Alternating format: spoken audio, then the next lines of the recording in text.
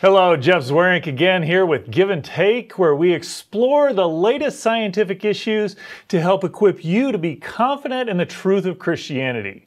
We have a special guest in studio today, Ken Wolgemuth, and we are going to be addressing a neat topic, an important topic. Did Noah's flood cause the Grand Canyon? Ken, good to have you here today. I'm glad to be here, Jeff.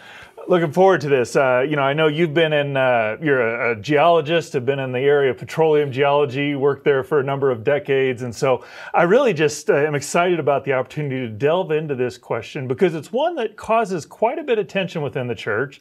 You know, the whole old earth, young earth, how old are things? Yep. And what do we do with the Grand Canyon? So I guess I'll just throw the question to you. How would you respond to someone who makes the claim that Noah's flood caused all of the Grand Canyon?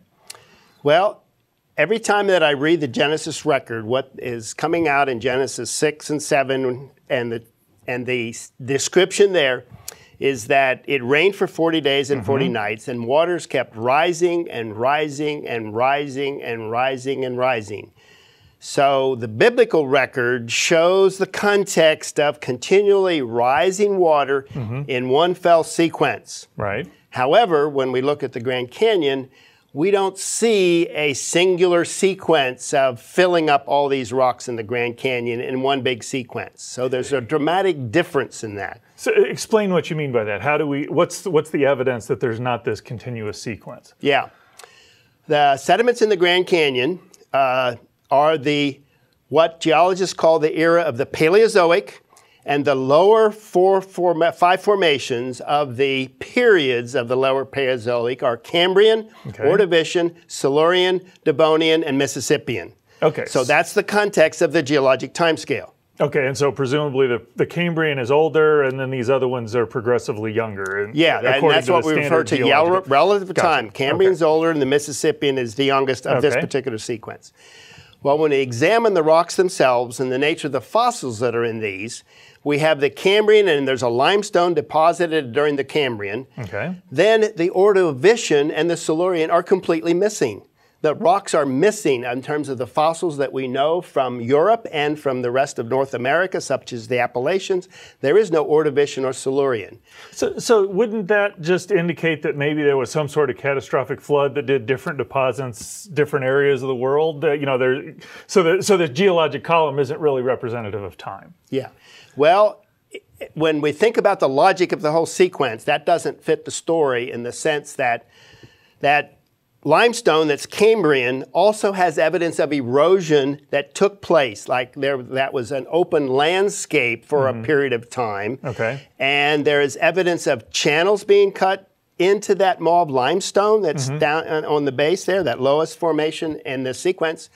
Then channels cut in. So presumably the Cambrian would have had to been laid down during the flood and then eroded and carved out during the flood as well. Yeah, for that to be the explanation. Yeah, and then we completely missed the Ordovician and Silurian fossils. Okay. So it was a time when that area was above land. There was nothing being flooded over there. Okay, so the lack of deposition means that area was above water, so it couldn't have been underground during the flood. It couldn't have been under the flood. Okay, could not possibly. There's no reason to think that it would be under the flood. Okay. Exactly. Okay, so we've got these two missing major epochs or eras of geological history missing. What other sorts of things lead you to say that no, you can't get the Grand Canyon out of a single flood? Yeah. Well, the next formation is Devonian. So the Devonian now is sitting on top of Cambrian, which with time missing, so that's missing time. All right. Then after the Devonian, the next one above that is what's called the Red Wall Limestone, which is Mississippian. Okay. The youngest of those five that I mentioned. Okay. The Mississippian Limestone, which is the Red Wall Limestone by name, is that reddish streak that you see every time you see those pictures of the Grand Canyon. Right. That's a thick, 400 foot thick limestone. Limestones don't form by floods. Limestones are coral reefs. Limestones are formed because calcium and carbonate is taken out of the water by chemical means, by organisms making shells, or else by inorganic precipitation. And so it's a shallow marine tropical environment. Okay, so that's interesting because that in order to form limestones, you have to have sort of shallow marine environments for that to be the case. And so if we're talking about a flood that's covering the whole earth, you're fairly deep to do that, and you're not going to get limestones. Precisely. It's not a limestone depositional setting.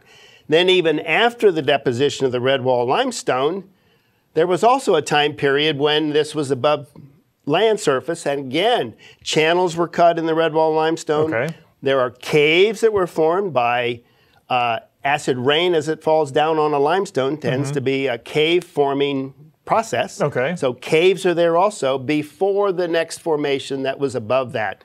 And again, definitely clearly indicating the passage of time between the red wall limestone and the next formation above it. So it seems like there's two different lines of evidence there. One is that by missing these two eras that we see throughout the rest, or scattered throughout the rest of the world, that whatever was going on in the Cambrian, there were long periods of time before the other layers were put down on top of it. Exactly. And then on top of that, even within the layers, you have evidence of those layers being there up above the water, being eroded, caves formed, those sorts of things. Exactly. And then water covering and redepositing. Yeah. So you've got at least two separate segments of water covering there, right? Yep. What other types of evidence would you point to there? Another dramatic piece is that there are no dinosaur fossils in the Grand Canyon, whatever. The dinosaurs didn't even live, God had not even created the dinosaurs yet at this point, because the dinosaurs are Mesozoic, which is younger. It's later above, it's later in time. So and we know that there were dinosaurs up in Utah, so that's not that far away. It's not far away, but those were in much younger sediments, in the logical order from the oldest to the youngest coming up to the north. So this really, I mean, when you get in and analyze it carefully, this really does argue that there's an antiquity of the Grand Canyon, and it seems to be a great intricacy in the processes God used to form it all. Exactly, no question about it.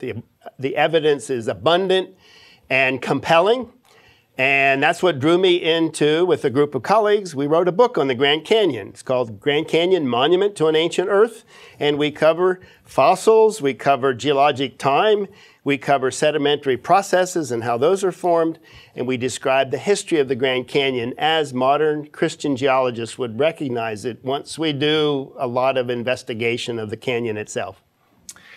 You know, the Grand Canyon really does tend to evoke awe and inspiration as you see it. And this can cause, it's caused tension in the Christian church, and often people outside the church can ridicule the church because of our views. But what I find amazing is that as we look into the processes and understand how the Grand Canyon formed, as detailed in Ken's book, that we see just an intricate working of God creating this spectacular wonder that draws us to worship Him, that we can now use to engage others and just ask, who is this Creator and how might we worship Him?